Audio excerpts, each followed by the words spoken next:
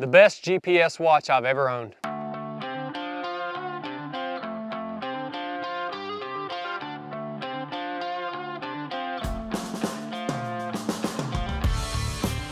So we have a hydration partner here at 307 Project because we like to run, we like to get after it, and we have to stay hydrated. This is Hoist, all right? Hoist is a huge supporter of our U.S. military. Hoist is made in America. It's battle tested and warfighter approved. I know that the first time I saw Hoist was in a NEX on our military base there in Virginia Beach. It's a great product, tastes awesome. Everything about it, we love. It keeps us going. It hydrates you better than other sports drinks out there like Gatorade and all that other bull crap. It has less sugar. It's got everything you need, plus calcium, potassium, and magnesium. Go get you some Hoist at drinkhoist.com. Support the companies that support our military, that support 307 Project. It makes a big difference. Thanks, Hoist, for keeping us going. What's up, guys? Welcome back. If I had a quarter for every time somebody has asked me on social media what watch I wear, I'd probably have enough money to buy me a new watch. All right, so we're going to do a video for you guys that are interested in a good GPS kind of running fitness slash adventure watch. All right, now something like this model that I have right here that we're about to dig into, this could be used in multiple different applications. This could be used for hunters, this could be used for runners, mountain bikers, backpackers, anybody that's going to be out in the elements, because this thing gives you a ton of information that actually comes in handy out in the backcountry, okay? What do I need from a GPS watch? What am I looking for? Me personally, the number one thing that I want out of a GPS watch is battery life. That's the number one thing that I want, okay? I am not interested in having a watch that tells me I get the Frosty 5K award for running a 5K in 32-degree weather. I don't need a freaking watch that tells me I just hit my step goal for the day. I don't need a watch that tells me all this freaking bull crap, man. I need a watch that's going to do the things that are practical, that I need it to do, and that has a long battery life, okay? This one has it. So I want the longest battery life. I want the watch to be able to track me when I'm doing whatever I'm doing out in the backcountry. Not only track my time, my distance, my pace, but also to give me a map screen that shows a snail trail of where I've been in case I need to backtrack, okay? This watch does that. So those are kind of the two main features that I'm looking for. Now there are some other ancillary features that we're going to dig into that this watch has. So I'll tell you what it is now. This is, by the way, I have no affiliation with Garmin whatsoever. None. All right, Garmin ain't never gave me jack squat. I think I paid about $700 for this watch right here. This is a Garmin Enduro, okay? That's the make and model of the watch. Now, we talked about battery life. Why did I go with the Enduro? Because this is a solar assisted watch, okay? So you do have to charge it. It does run off of a battery, but this glass that they've put in the Garmin Enduro, and I think many of their other watches, actually helps keep the battery fresh or kind of recharge the battery or extend the life, because it can actually utilize solar from the sun to help keep the battery going. Again, you will have to charge it. This is not a solar powered watch. It just gives it an extended battery life.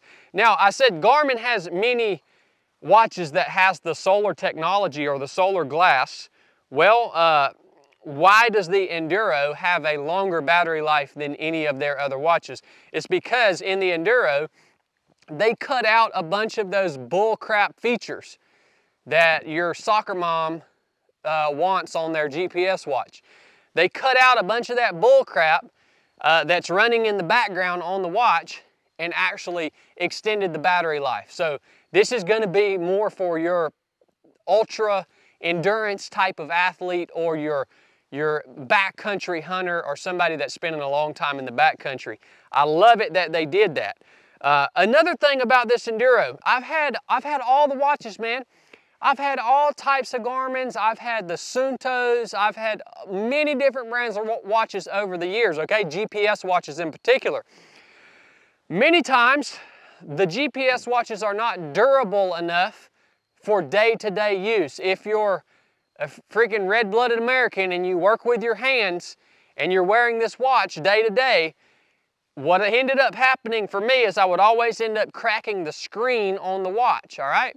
So I would always just have to, if I was day-to-day working, I'd have to throw on my old G-Shock, which doesn't have GPS capabilities. And then when I went for a run or went to the backcountry, then I would throw on my GPS watch. I didn't like that. I cracked about 4 screens on old Garmin models because they just weren't durable enough. This Enduro is not the case. You guys can see on this Enduro, you can see all, I don't know, you might be able to, it's got lots of scratches and scuffs all around this, this outer piece of metal right here.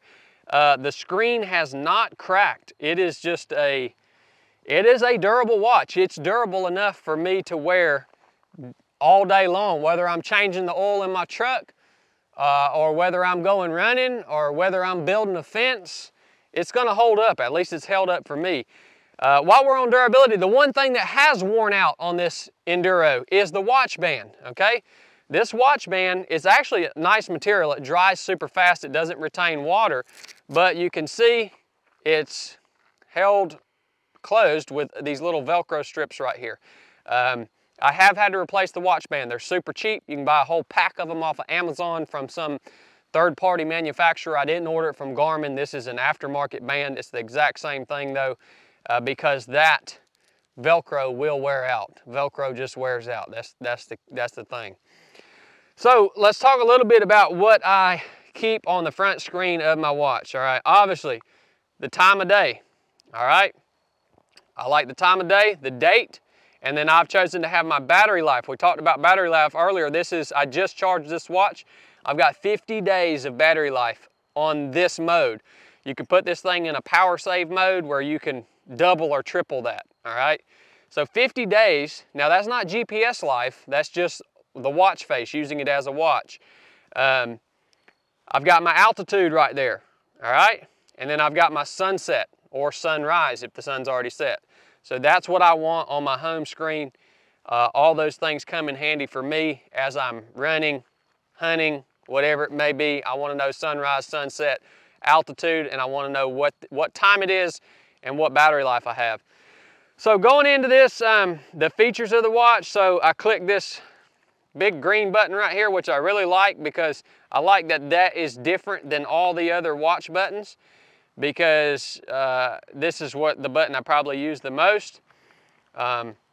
Let's see, you can add all kinds of different settings in here. So we've got navigate, expedition, simple tracking feature. Let's go to a trail run feature. Let's see on GPS, let's see, fully charged. Let's see how much, we've got 70 hours. All right, so we have 70 hours of GPS tracking built into this watch. That's unsurpassed, man. Most watches you're gonna get 15, maybe 20 hours running the watch on GPS where it's actually tracking you. So we got 70 hours here. I think we would have even more if we were on the expedition mode. So let's talk about the heart rate monitor on the Enduro. I have started using that here recently, and it does seem to be pretty dang accurate, all right? So I'm looking at what the watch tells me my heart rate is based off of my perceived effort. I've been running long enough to generally know what my heart rate, or at least generally the range should be based off of how I'm breathing, and based off of how I know my body, this heart rate monitor is accurate. So that's another cool feature about the watch. Other than that, what do I use a lot? I use my stopwatch a lot. Stopwatch, easy to access. Just scroll down to clocks and you go into that and you got your stopwatch and everything there. You can change all different types of stuff on here. You can mark your location, super simple, and it syncs with the app. Now, that is the one thing that I probably like least about the Enduro is the Garmin, I think it's a Garmin Connect app, okay? So this watch has Bluetooth capability, so that's nice. When my phone rings, it notifies me on the watch, or if I get a text message, I actually like that. But when I go to sync this watch up with the app, it is slow. It's the one thing that I don't like about this watch. I mean, if I've got 3 or 4 or 5 training runs loaded into this thing and I go and try to sync it up, it takes a long time. I'm talking 15, 20 minutes. Sometimes the sync fails and I have to restart the whole thing. So the unit in and of itself is great, but the app that Garmin has paired with these watches, I think, could be made a lot better. So last thing we'll talk about, looking at the back of the watch, I haven't showed you guys this yet. That's where it does have the heart rate monitor. Again, I like that. This is your charging port right here. I was a little bit worried about this charging port being on the skin side against your wrist. I was worried that it was going to get all nasty and gummed up and have to be cleaned, but it has not done that at all.